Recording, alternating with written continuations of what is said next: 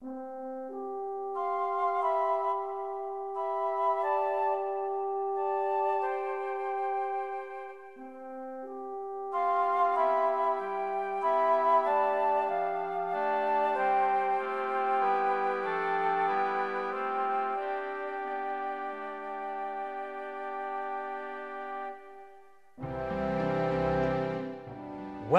to the great ships of the seven seas. I'm Eric Ball, and I invite you to join me now as we set sail on these magnificent ocean liners.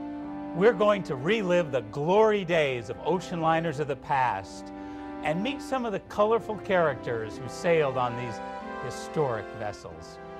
We'll see how ocean travel impacted immigration, the economy, wartime, and leisure travel. I've sailed on over 30 cruises in the past 20 years and lectured on 5 different cruise lines, including to such places as Europe, the Mediterranean, South America, Australia, New Zealand, and I've even met a penguin or two in Antarctica. As a history major from the University of California at Berkeley with a passion for ocean travel, I invite you to join me now as we set sail on the great ships of the seven seas.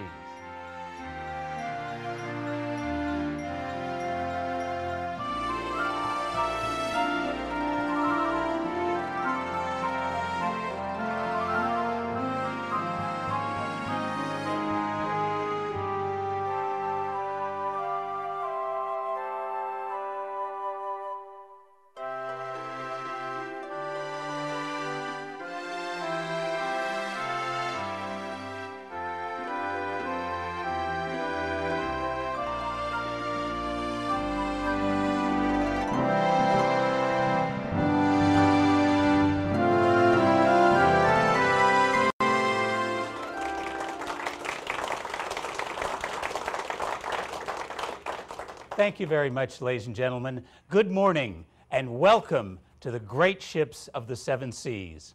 I'm Eric Ball, and it's my pleasure to be your host as we set sail on some of the most magnificent ocean liners that ever graced the seven seas. Today we'll see how ocean liners impacted things such as travel, immigration, the economy, wartime, and leisure activities. Well, in 1654, my ancestor, 10 generations back from me, James Ball, set sail from Bristol, England to colonial Virginia. He sailed in the same manner that so many people would sail across the Atlantic Ocean, looking for a new life, a better life in the New World. But the key thing about sailing in those days was the limitations of sail. That is to say, in those days, sailors were dependent upon the wind. Well, by the 19th century, there were developments that brought about steam power. The development from wooden hulls to iron hulls and eventually to steel hulls. And one of the very first shipping lines was that developed by Sir Samuel Cunard. He developed, along with the John Brown Yard in Glasgow, Scotland, a line that brought about the Cunard Line. And the idea was the British government wanted to have a service, a weekly service, going back between Great Britain and the United States. To do that, he would need 4 ships, so that he would always have a ship at each end plus 2 traversing the Atlantic. In those days, the ships had a sail, just as the traditional clipper ships had had, but they also had, as you see here, a mast for the engines, and right here was a paddle wheel. Now, we often think of paddle wheels in the way that they have them on the Mississippi, where the paddle wheel is at the stern, driving the water from the stern. But the original ships that were used on the Atlantic had the paddle wheel midships, right in the middle, because that was near where the engines were. They were dreadfully noisy, and they were not always as efficient as we might have liked to have had. Notice, as we said, we still had the sails, still had the traditional clipper-style bow, so very much a sailing ship. And you had to have the sails because if you ran out of fuel or if you had a mechanical problem with the sails, you could still limp into harbor. So in many ways, these were almost like a hybrid the way automobiles are today, where they run on both gas and battery powered. This is a picture of the Britannia, the first Cunard ship, arriving in Boston Harbor with a little bit of ice, as you can see, with the sails furrowed. And here we see the paddle wheel in the middle. But the best part about this type of a ship was we could go from a 6-week voyage, which was traditionally what it took to sail across the Atlantic. We could go from 6 weeks down to only 12 days. So that was a huge difference in terms of how quickly people could come across the Atlantic. Well, one of the first people to sail aboard the Britannia was none other than Charles Dickens himself, who sailed in 1842. And this line drawing is a representation of the kind of cabin that he might have, shall we say, enjoyed at that time. He found the experience to be terrifying. He hated the noise of the engines, and in fact he found it so terrifying that when he returned from America back to England, he actually took the longer, slower, but far quieter sailing vessel to come back home. Well, the key thing about the transatlantic trade is what developed very quickly in the latter half of the 19th century was the introduction of the Parsons turbine engine, which allowed for more speed, the introduction of propellers instead of the paddle wheels on the side, and also, more importantly, the introduction of twin propellers. Because the problem was when you had a single propeller, or what they call single screw, if the shaft broke, there you would be. And so, of course, you had to continue to have sails on those early ships, or otherwise, if that shaft broke, you'd be stuck. So sails didn't disappear from ships until the development of the twin propellers, because that way you had a backup. In very much the same way you wouldn't consider getting on a jet plane to go over water unless it had at least 2 engines. Same sort of principle. As I mentioned earlier, the hulls changed from wood to iron to steel. And the other thing that was interesting was the number of stacks. Typically, people perceived that the more stacks a ship had, the safer it was and the faster it was. Now, that wasn't always necessarily true, but that was the perception, especially for immigrants. And so along the way came the time for the development of what we call the Blue Ribband. And the Blue Ribband essentially was a concept. And the idea was it was the speed of a ship from Bishop's Rock off the coast of Cornwall in England to Ambrose Lighthouse off of the coast of the New York Harbor. That was the distance. And as you see, in 1862, the Scotia, which is another one of the Cunard ships, could make 15 knots. But by 1893, a ship could make it in about 21 knots per hour. And now, just to give you an idea, today's modern cruise ships typically sail somewhere between maybe 15, 18, 20, maybe 22 knots. Only a few ocean liners ever get much faster than that.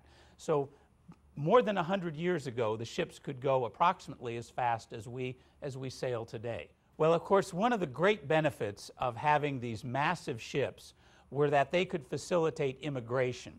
Along about the same time, you have the dreadful potato famine in Ireland, where people were literally starving to death. This helped to generate the interest in immigration. But of course, obviously, you had people packed in rather tightly. This gives you an idea. And essentially, what the ships would do was typically you would have a first class, a second class, perhaps a third class as well, and then you would have a deck of steerage. And steerage essentially meant that you did not have a private cabin, but rather you were in a dormitory style arrangement. Typically the couples would be midships, single men at one end, single women at the other end. But it tended to be quite crowded. You would have these sorts of communal dining rooms. And what's interesting about the ships, in the very, very early days, people were expected to do their own cooking, but later as time came along, meals would actually be served. And typically it'd be a stew or gruel, that sort of a thing. And what's particularly interesting is some of these people were so very, very poor that even though today we don't think of steerage as being particularly desirable, in those days some of these people might have actually arrived at the embarkation port so poor and literally so hungry that any sort of food served would have been far better and more than the homelands that they were leaving. An interesting dichotomy that we don't perhaps appreciate so much today. This is a third-class cabin, so you see this would have actually been fairly plush. This would have been plusher than a steerage cabin, because at least this is a private four-berth cabin. But as you can see, it doesn't look like our modern cruise cabins do. And of course, you could have a little bit of tightness on some of the ships when everybody was packed in. Here's a deck scene arriving in New York Harbor with a tremendous amount of people packed on. So the concept of bring your huddled masses comes by rather honestly, I think. Well, again, we continue to have some speed, and here we are going from the 19th century to the 20th century. And for simplicity, I've omitted a few of the ships along the way, but it gives you an idea of the progression. So we go from 22 knots in 1895 all the way through to 1933. The Rex gets all the way to 28 knots per hour, which is more than 30 miles per hour land speed. So we've got quite a bit of speed at this point. In a couple of moments, I'm going to talk about the Lusitania, the Mauretania, and the Aquitania, the great trio of Cunard three-stackers. Well, as I said earlier, in the original days of the Cunard line, they needed 4 ships in order to have a weekly transatlantic crossing, because it would take about 2 weeks to get back and forth. The idea was to get from a 4-ship format down to a 3-ship format. And so all 3 of the major lines at the time, Cunard, White Star, and Hapag, which was the German line, all planned a trio of ships. And the new Mauretania and the Lusitania got the new turbine power plants. And so here's a lovely, dreamy picture of the Mauretania at Cherbourg in France. Very, very nice, dreamy. This is the sort of thing you would have seen for an advertisement, for example. And the Mauretania had an interesting launch. Many of the ships were launched out of the John Brown Yard in Glasgow on the Clyde, but there was the Swan Hunter Yard on the Tyneside near Newcastle. And when the Mauretania was launched, it had to be done at just the right time in order to have a high enough tide on the river so that there'd be enough depth in the river to accommodate the hull. We'll see the launch of the Queen Mary a little bit later in the program.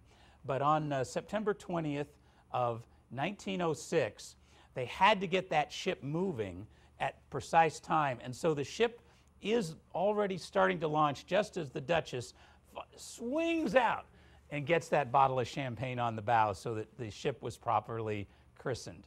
Time waits for no one, especially tides. So here's a picture of the lovely Aquitania, one of the great classic, what we call Edwardian four-stackers. She would become one of the Blue Ribbon holders and one of the most beloved ships of all time. Absolutely lovely ship. And here's the kind of interiors that the first-class passengers would enjoy. One of the key things to remember about ships in those days was that they did not have the stabilizers that we enjoy today. So they did not have a way to prevent the roll that is inevitable if you're on a ship. Today we have stabilizers, ballast tanks. So the idea was, while someone was crossing the Atlantic, which could often be very cold, very windy, the idea was we wanted them, especially if they were in first class, to forget that they were on a ship.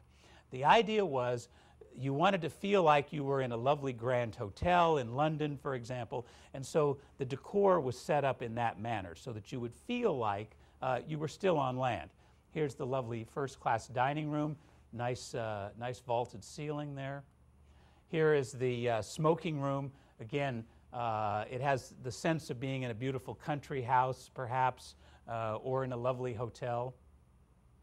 And often in those days you would have a men's smoking room, you would have a ladies' parlor that the ladies and gentlemen would retire to after dinner.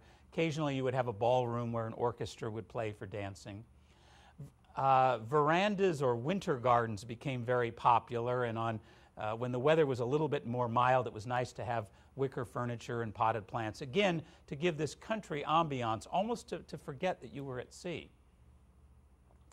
Well, after World War II, Germany had to rebuild many of its ships, and so two of the ships that competed for the Blue Ribbon, the Bremen and the Europa, and here they are docked after World War II, after they were built. Most of the German ships went over to the Allies as war reparations, and so the Germans had the opportunity then to rebuild new ships.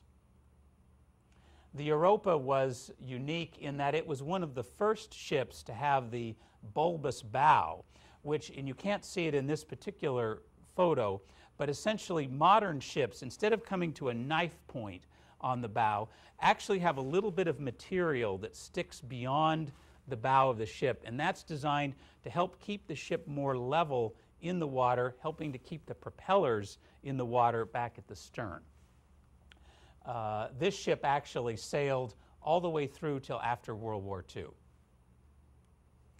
The Rex was another lovely ship, and this was the only ship that the Italian line ever won.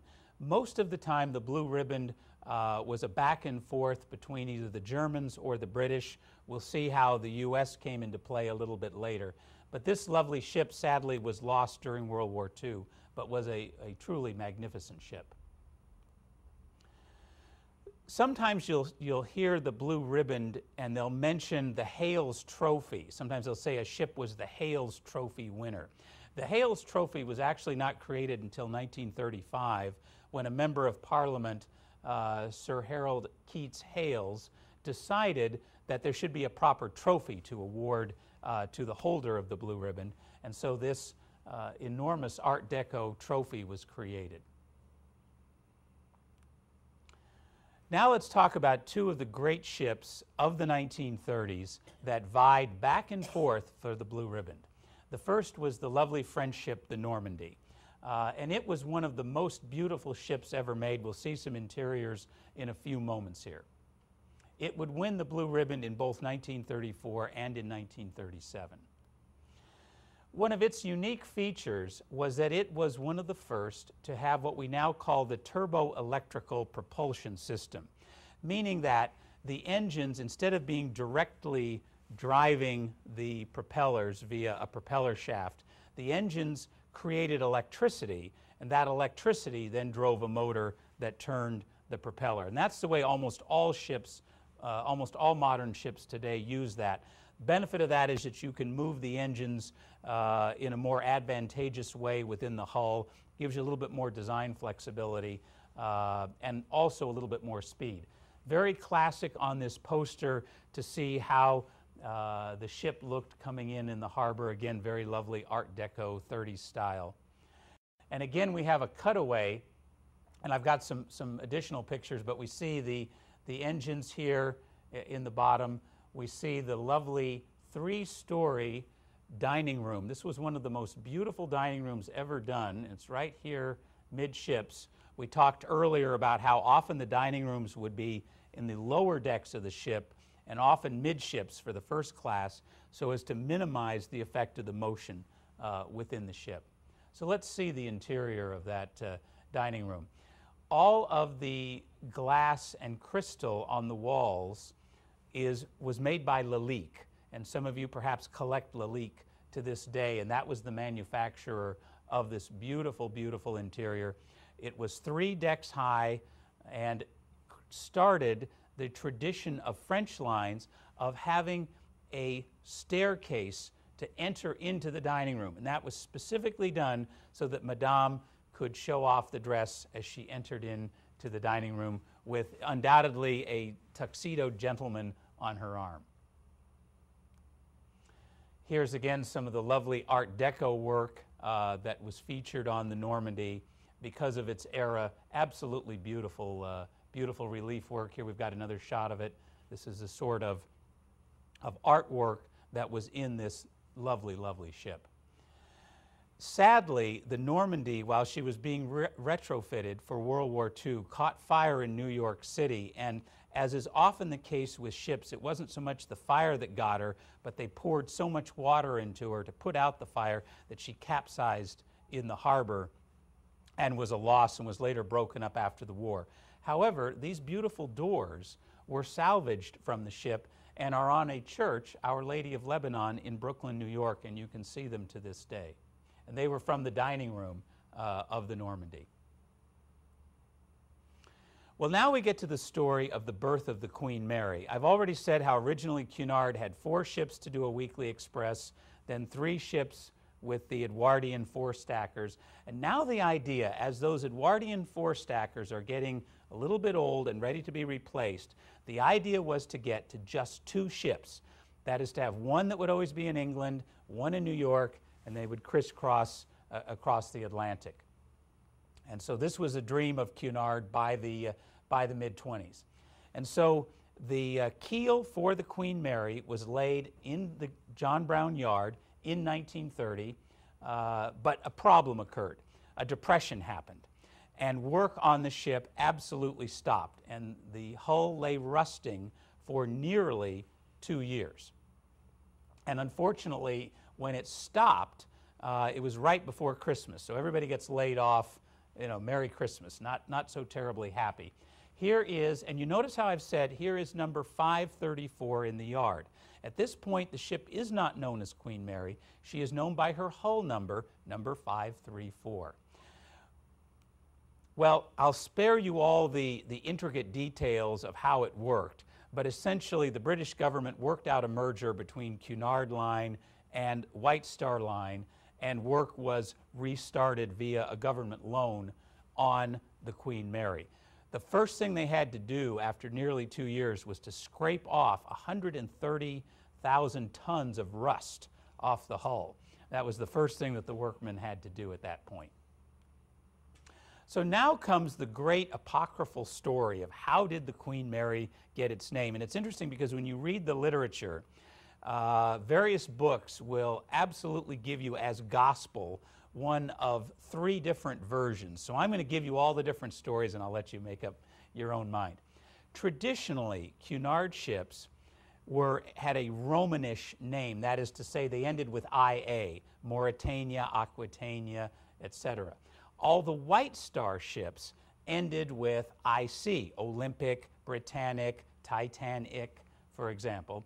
And so here are at least a couple of the stories of how the Queen Mary got her name. There's one story that says they were going to name it the Queen Mary right from the get-go, that was what the Cunard directors had said, we're going to do this. There's another story that says they were going to name the ship the Queen Victoria, which would have made sense because that ended with the IA. And so the legendary story is that Sir Percy Bates goes to King George V and asks permission to name the ship. And what he's going to ask for is to name it after Queen Victoria, who was George V's grandmother. And so the legend has it that Sir Percy says, we'd like to name the ship after England's greatest queen. And His Majesty is reported to have replied, my wife will be delighted. And of course, his wife was Queen Mary, Princess May of Teck, who had become Queen Mary. And so naturally, in that moment, what other name could it be but Queen Mary? There's even a third story that has Queen Mary herself sitting in the room and uttering the line, I would be delighted. So hard to know which is exactly true. The literature conflicts with itself. I like to think of this story as perhaps the correct one.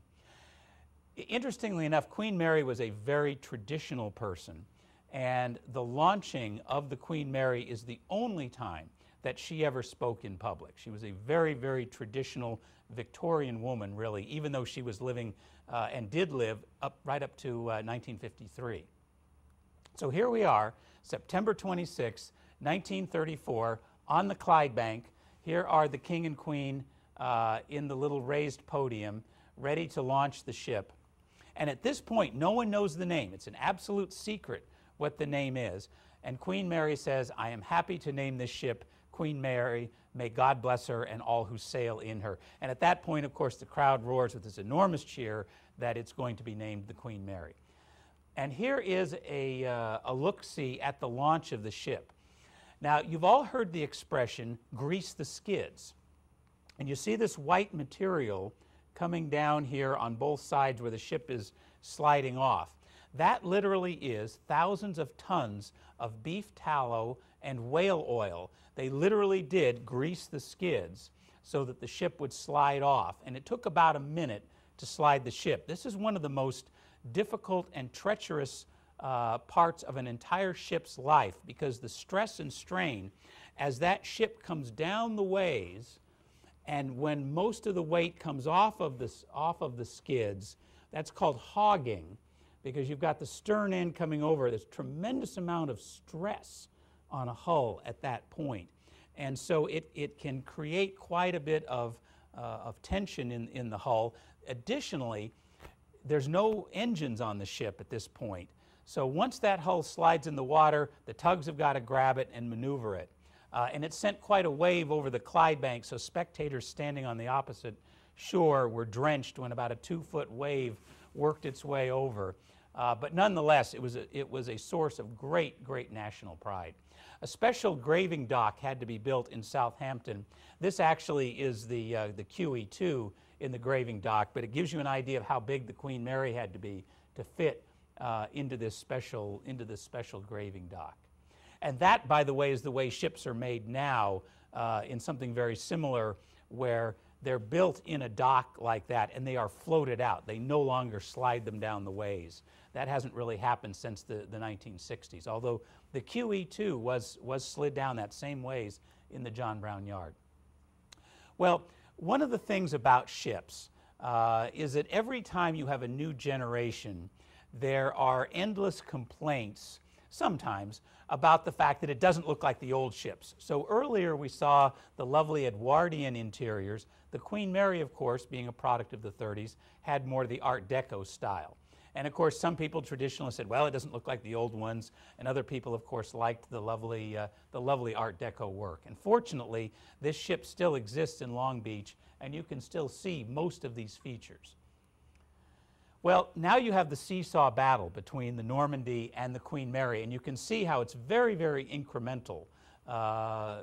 Really, just less than 2 knots separate the two ships, and they go back and forth between 1934 and 1938, when finally the Queen Mary sets the record at 31.69 knots crossing the Atlantic, and that record holds until we get to the SS United States, which we'll come to in a bit.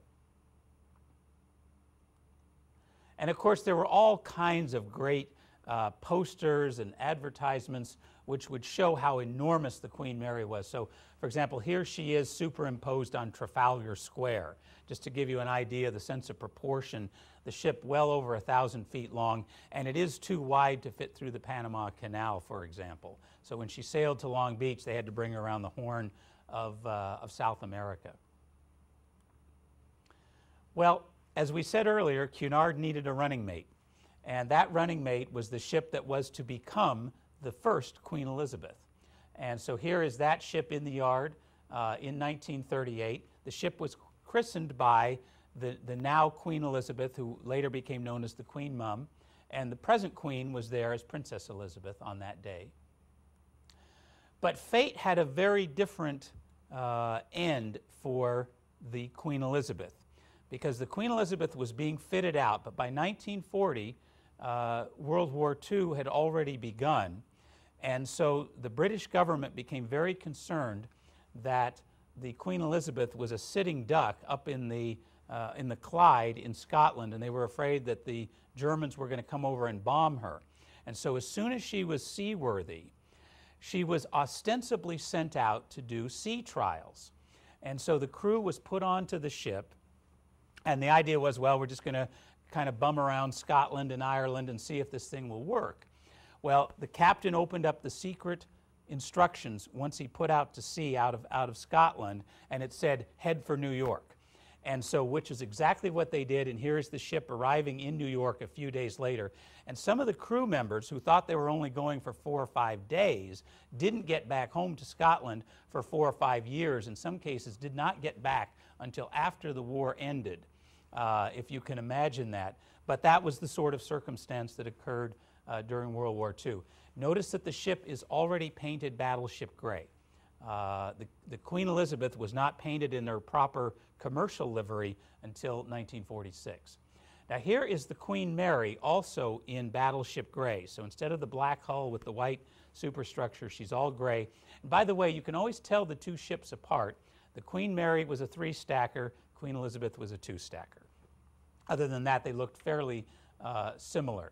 Now, just to give you an idea of what could happen out on the Atlantic, watch this next slide. This is also the Queen Mary. The ship will be turned. We'll be looking, here we're looking at her starboard side. We'll be looking at her port side. But watch the bow when it comes up on the left-hand side. Here she is going through a wave, bow completely submerged in the water. That's the kind of waves that you would sometimes see out on the Atlantic, if you can imagine all that bow material completely submerged. The key thing about these ships was that they were used as troop transport in World War II. Because both ships could make 30 knots, they were faster than the German U-boats, they were faster than any naval vessel. They actually traveled without any sort of an escort because nothing else could keep up with them. And they would use a zig and zag pattern. They never traveled the same way twice. And as a result, miraculously, they were never hit by enemy bombs. Absolutely miraculous that these two ships could make this. And we have in our audience, by the way, because we're going to talk about sailors coming back, we have Gil Small in our audience today. And Gil was one of the, shall we say, the lucky people who got to sail on a Cunard ship. He flew over on his tour of duty over to Europe, but on the way back home, sailed back for 9 very long, arduous days on a cramped troop ship on a Cunard ship. Thank you for sharing that with us, Gil. Appreciate it. So you can see how packed the sailors are. Actually, these are GIs on the ship, because normally the ships were made for maybe 2,500 people. Some of these sailings would have as many as 15,000 men packed onto a ship designed to only hold 2,600. And so what they would do in a cabin that would maybe normally hold 2 people, you would have berths 3 stacked, for example. And they would use what's called rotation sleeping. So man number A gets into a bunk, sleeps for 8 hours, gets out, B gets in, sleeps 8 hours, gets out, C gets in, sleeps 8 hours, and then back to A all over again. So that the beds were never cool because you always were rotating. The next man would come in. And they only fed the guys twice a day because, again, the kitchens are running 24 hours a day. If you can imagine, even to prepare for 15,000 people, 2 meals is 30,000 meals if you think about it. So quite an amazing accomplishment. Very, very tight quarters. There aren't a lot of photos because obviously for security reasons that wouldn't have been appropriate. This is an interesting picture. This was taken in Long Beach. The woman standing here, Miss Sullivan, this is her father over her left shoulder, Sergeant Sullivan, and you can see him packed in with all his buddies on the ship. And so here she is taking a picture in front of her father many, many years later, remembering his service to the U.S. Well, Sir Winston Churchill credited the ships with shortening the war because you could get so many people over in such a very, very quick time. And one key point, the ships were absolutely dry because you couldn't have people getting a little bit inebriated. The ships were dry except for when Churchill himself would cross. They were dry except for Churchill's stateroom. There was always a little bit of brandy. And so here we are. This is August 31st, 1945. This is the Queen Elizabeth coming home, and you can see a couple of the guys hanging out of the portholes. I don't recommend that passengers hang out of their portholes on ships, but I think in the exuberance of VE Day and VJ Day, perhaps that's excusable. So after World War II ends, then the ships can in fact be converted back to the express service, the weekly service in fact that had been the dream. And often the two ships would meet at sea. We have the Queen Mary in the foreground, the three-stacker, Queen Elizabeth, the two-stacker in the background. And the captains, the respective captains, would get the ships as close as safety would allow, maybe about a mile apart as they would cross in the Atlantic. And it was a big deal. Of course, the passengers would all line up. And it happened very, very quickly because the ships are traveling perhaps at about 30 knots, which is close to 35 miles an hour. So if you imagine in your car, if you're going 35 miles an hour and you pass a car going the opposite way at 35, that happens rather quickly. And so it was a very quick moment. The ships would appear, pass, and then each disappear off into the Atlantic. And this was commemorated in the dining room of the Queen Mary. And I know it's a bit tough to see because of the colors. The black over here on the right, that's England. Here's New York on our left. And you can see these little lines. And there were two of them. And see right here where the dot is, that would be the ship. And so they would have both ships wherever the other one would be on the track. And so each night as you came into the dining room, you could see where your ship, the Queen Mary, was, and you could see where the Elizabeth was in relationship to your ship. So you could sort of keep track of it as you went through the voyage. That's before you had GPS systems, I suppose. Well, the United States, from a military and strategic standpoint, recognized after World War II that the U.S. needed to have a ship that could also work as a troop ship. From a military standpoint, even though they liked having the Cunard ships, the problem was you didn't want to have, you wanted to have the ability to have your own troop ship with a ship that you owned. And so the SS United States was developed as what would become the fastest ship at 35.59 knots when it did its initial sailing. And no passenger ship since has ever challenged for the Blue Ribband.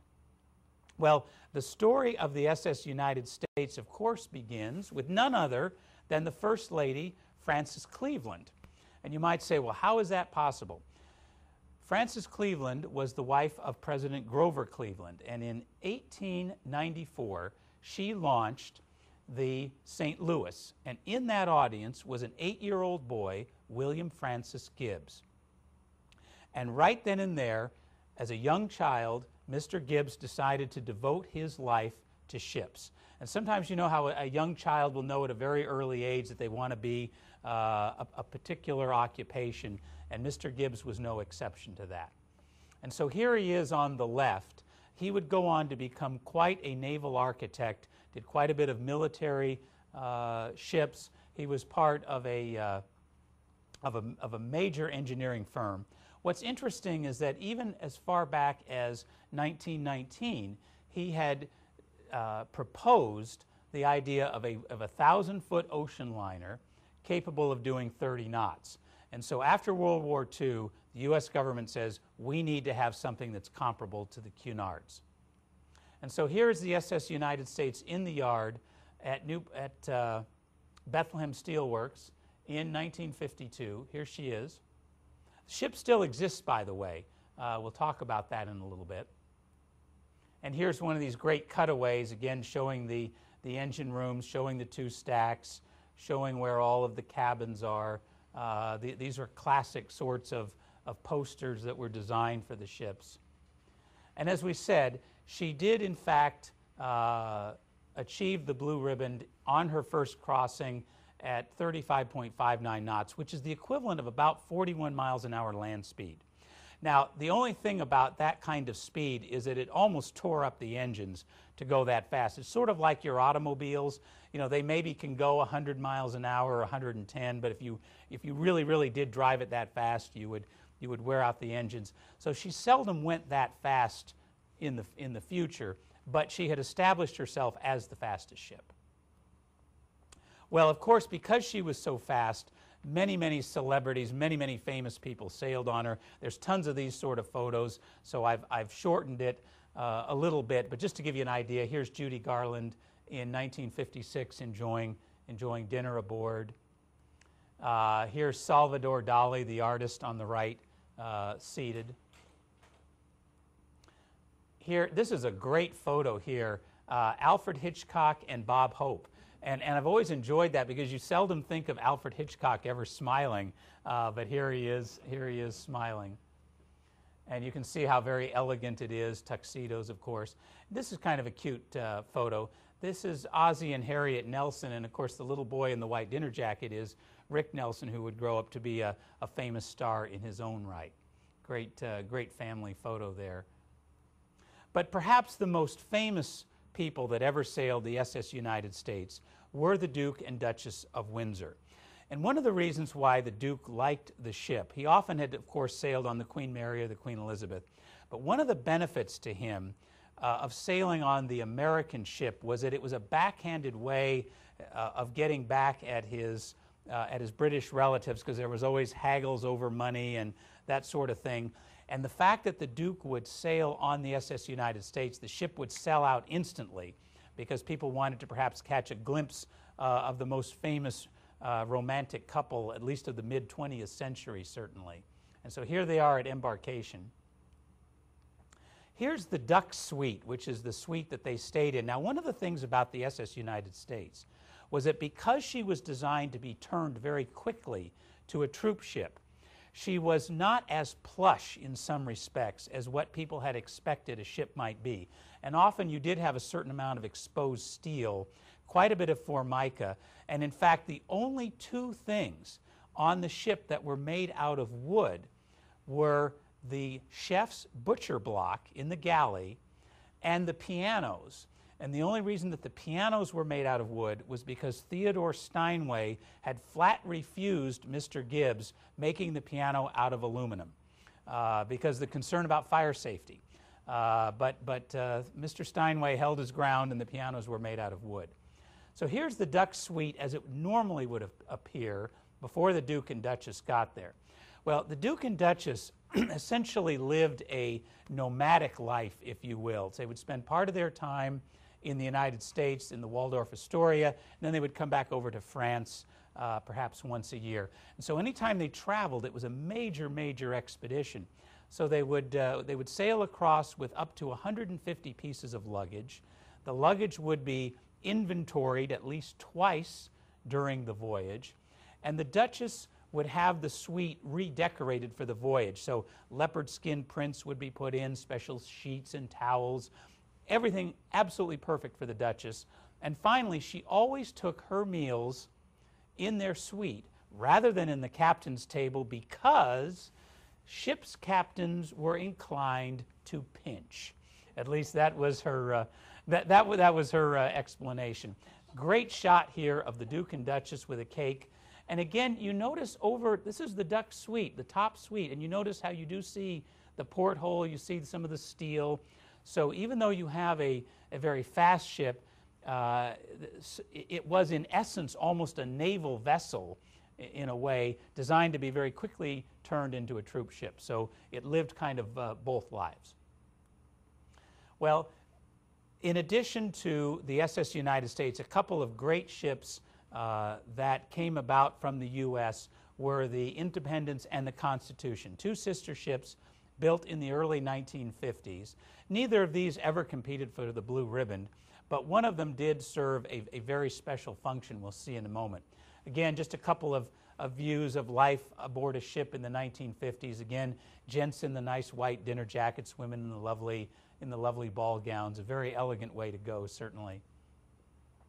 Already, and I know you can't read all the text in this advertisement, but the headline there says, why just get there when you can cruise there?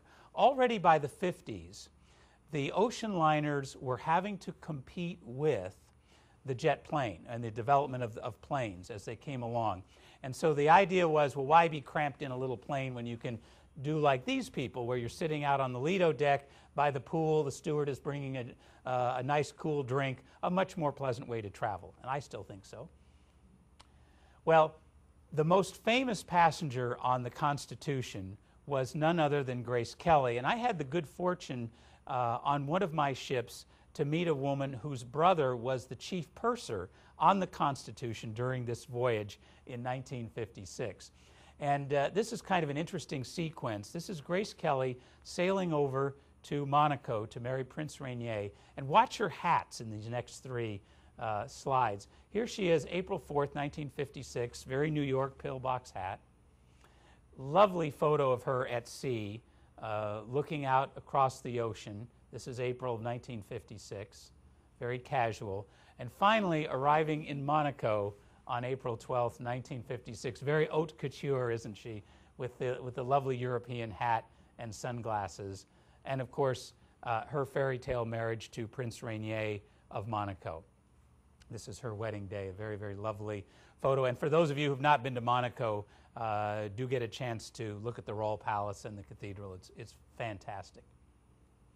Well, the French were not about to let the British and the Americans have the absolute last word. And so Charles de Gaulle, after World War II, wanted to have a ship that would compete from a national prestige-wise with the Americans and the British. And so here is the SS France at Chantours d'Atlantique in the Loire Valley in France. And I did get a chance to sail on this ship in 1992, later on as the Norway. Absolutely beautiful ship. And I've included the French newspaper bit for it, and at the top it says, Le plus grand paquebot du monde. That means the largest passenger ship in the world, because she was over 1,000 feet long, I think about 1,035 feet long. So she was the longest ship. She never would compete from a speed standpoint with the SS United States. This is the launch in 1960 by Madame de Gaulle, and the maiden voyage was in 1962. And here she is arriving in New York with the flotilla and the fireboats coming in. Very, very nice.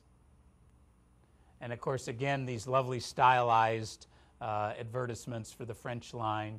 Very, very elegant. And here is the beautiful Chambord restaurant. And I've included this photograph for a couple of reasons. One, as with all French lines, you see how they had kept the tradition of the staircase so that Madame could still make the grand entrance into the room so that everyone could see the dress. You had this lovely dome that simulated essentially being a nighttime effect. And this restaurant was considered, when you ordered off menu, one food critic said it was the best French restaurant in the world.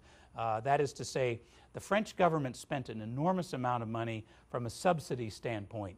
Best champagne, best caviar, pretty much flowed like water. And over on the walls were these beautiful murals, and here they come up on the ones on the top. These lovely murals, very stylized figures made from lovely woods from various parts of French colonial Africa. And fortunately, even though the ship sadly is, as we say, no longer with us, it's been scrapped, my understanding is these murals were pulled out of the ship before she was sent to the breakers.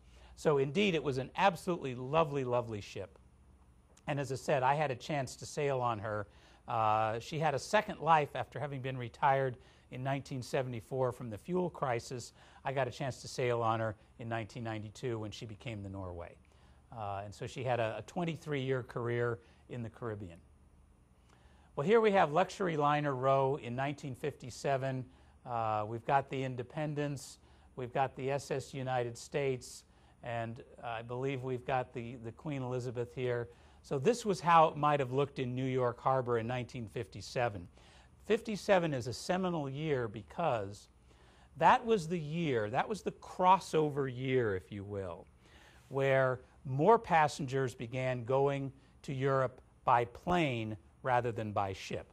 By 1958, jet planes arrive, and so after that, very, very quickly, the need to have a ship to get across the Atlantic really, really diminishes, so that by the mid-60s, the ships are sailing fairly empty.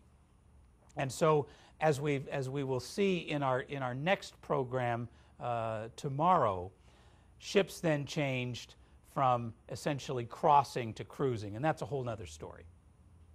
So here is the Queen Mary sailing out of New York Harbor for the last time in 1967, and the end came pretty quickly for all the ships. This is what happened to these ships. The Queen Mary, of course, retired to Long Beach. Thankfully, she's still upright. Sadly, the Queen Elizabeth retired out in '68, was going to be retrofitted in Hong Kong and burned out during a retrofit. The SS United States still does exist. As of this date, she is sitting on Columbus Avenue in Philadelphia, and I've driven by it. You can stand where you're maybe not more than 30 feet from the bow. She sadly is quite rusty. Whether she can ever be redone the way the Queen Mary is, hard to say. She's actually been towed to Turkey and back to have her asbestos pulled out. And then sadly, the SS France was scrapped out the end of 2008, 2009. And so that is the end of the story of the crossings. But cruising still is a huge part of travel today. There's a continued emphasis on large ships, a lot more options, a lot more ports of departure, with the idea that people don't have to fly as much to get on their ships. And I still think cruising is the best way there is to travel. And so we'll finish up, as I always do, with one last look at the beautiful Grace Kelly sailing across the Atlantic. And I think she represents for us, all of us, who either have sailed across a ship in search of a new life, the way the immigrants did, or people like you and I that sail on the great ships of the oceans of the world in search of new adventure. I wish all of you many, many great days and travels on the great ships of the seven seas. Thank you.